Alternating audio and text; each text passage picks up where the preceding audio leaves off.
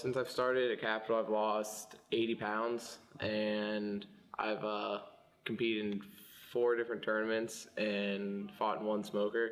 I dieted a little outside of Capital, but they were the only exercise I was getting, and it was obviously good exercise because I lost the 80 pounds in like 6 months. Originally, I want to do MMA like eventually in the future, but I needed to like start losing weight first. So I figure start losing weight, and then while doing that, get into MMA so I can improve my skills. The things I love about Jiu-Jitsu and Muay Thai are just that I love being able to just do it with somebody else, and the fact that it's fighting pretty much. I love that, and that I find running very boring, and Muay Thai and Jiu-Jitsu is always changing around you no matter what you're doing. Even if you're just holding pads or you're just drilling, there's something always changing in it.